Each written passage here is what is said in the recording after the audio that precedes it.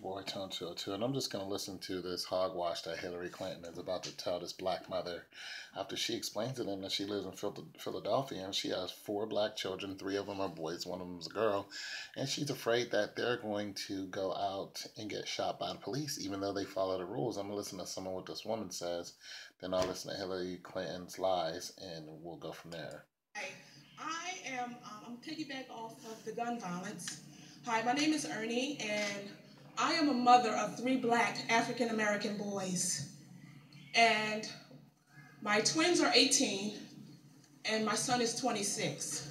And for them to leave the house, I'm a big supporter of Black Lives Matter. And for them, and I also have a daughter. So the reality of a mom with all these children in the community, in the heart of Philadelphia, doing so many things, the gun violence is real for me as a mother. Indeed. Because they can walk out just doing their own thing, minding their business, doing quality of life things, and get pulled over by the police. Right. The policing policies have to stop. It has to be changed. It has to be changed to where the fact that if you have productive children doing productive things and not feel safe, if they're going to just drive over the bridge to Jersey, get pulled over with their hands up in the air, and still get shot. Blown away. We need policies to change, because that's really a reality to me. What is your intake on that? Absolutely. Absolutely. You know, she's just going to say whatever we want to hear. Just like Obama. That is the reality. And how many of us died while Obama's in office? What she is talking about is what black parents live with every day. I was in Charlotte on Sunday, and I was speaking at a church, and I said, look, I have these 2 absolutely wonderful grandchildren. I will never have to sit them down and tell them to be afraid, to be careful. I will expect them, as she expects her kids, to be law-abiding. But that doesn't always work. Doesn't work. And therefore, we've got to do 3 things. Number 1, those of us who aren't in her position need to empathize and understand what it's like when her sons walk out the door to go see their friends or go to school. Okay, that's true. Putting ourselves in the other's shoes goes a long way in a country as diverse as ours to getting people to really, feel and experience what that is like. Secondly, we've got to do more to reform the criminal justice system. There are so many good, honorable police officers. They need our support. They need our backing. Can't tell who's who, though, Hillary. We can't tell. At the same time, we have to help them get the kind of training and standards that they're looking for to really make it more possible to have every police officer know how to de-escalate situations. I don't care about that. It is scary. And I met with a group of young African-American men after church in Charlotte. And I'm tired of all this. One of the young men, it was so impressive. He's a barber. And he started a program bringing young African-Americans together with local police so they could get to know each other and break down some of the misunderstanding. And he said, as part of the training, he went to one of the simulating training experiences that police officers get. Doesn't matter. And he said it was eye-opening because the first time he was part of a stop, he was a man in the driver's seat, a woman in the passenger seat, and he was part of the police stop as an observer, and he goes up to the window and says, show me your hands. And the man put his hands up, and then his role was to say, okay, step out now. And the woman picked up a gun from the other side of the seat and shot him. Okay, I'm going to stop right there. That situation you're talking about is not what's happening, Hillary. That's not what's happening. We're talking about people who are being shot and have done nothing, and their hands are already in the air. They're by themselves.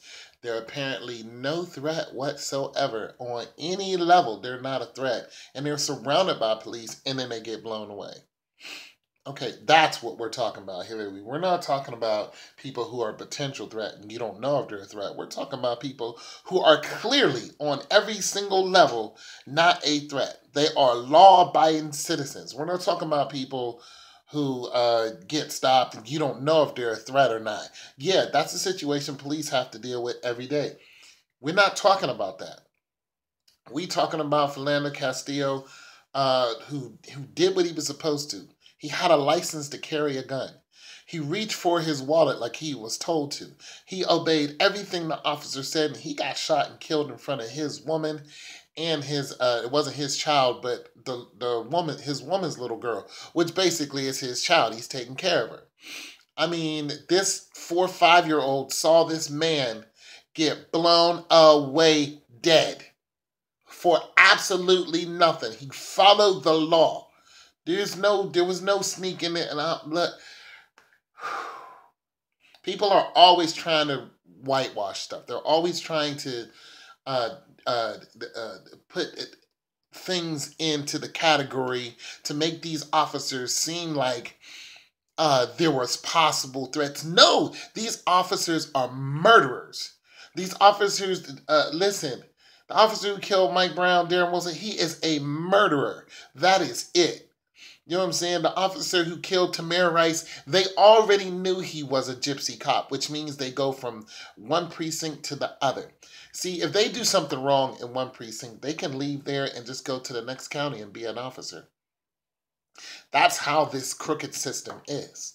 That's something that they need to stop.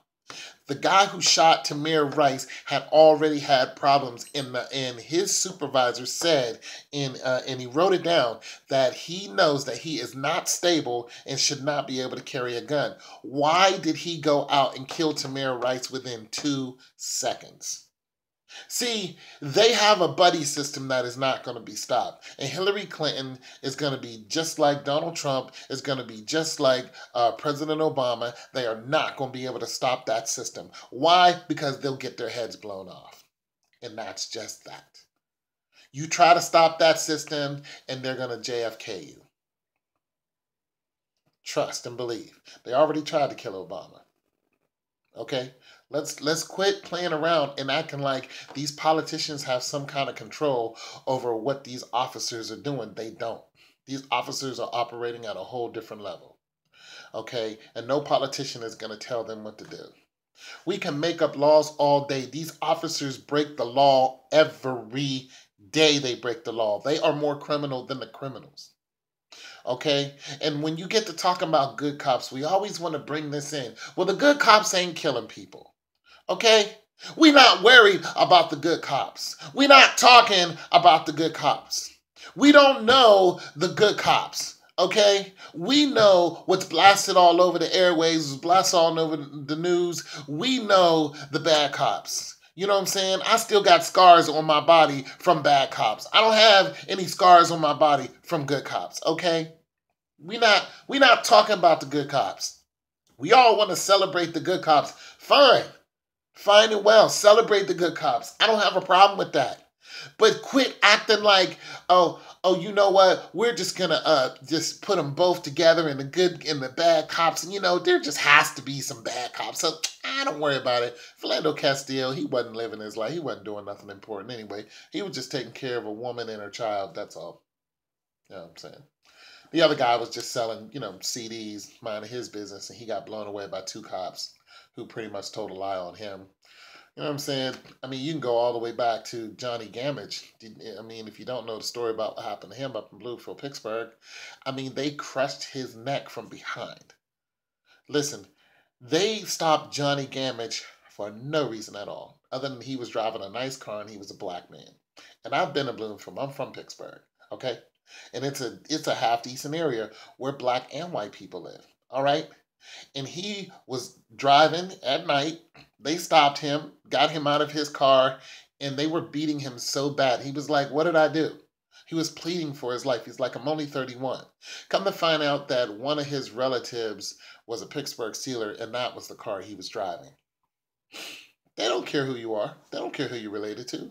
And LeBron James has a legitimate gripe when he says, I'm afraid that my son is going to be driving and he'll get killed by these cops.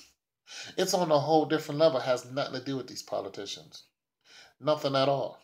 These cops are going to kill because they can, because they're told to.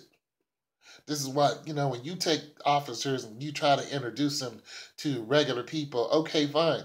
You introduce some, potentially good or bad cops to people. Fine, now we know who the potentially good or bad cop is. But we don't know what they really are until we get in a situation they blow somebody's child away. I would just wish I wish they would go after the cops who we already know and have done something. These cops are on paid leave or they're not on the force anymore. Darren Wilson ended up with $250,000. Why don't you go after some of these murderers who's already done stuff? You don't hear none of them saying that. Go after those people. We know who's done what. They're all on the internet. We have a list of people who they murdered, and then you have this fake court system. Go after the court system. Go after the judges. Go after the prosecutors. Go after all them. Get all them and remove all them or put them in jail for accessory to murder. And go after the police officer who was acquitted and drag his ass out of his nice house and throw him in jail for the rest of his life. I want to hear politicians say that. You're not going to hear that because they're all puppets. It's your boy Tone 202.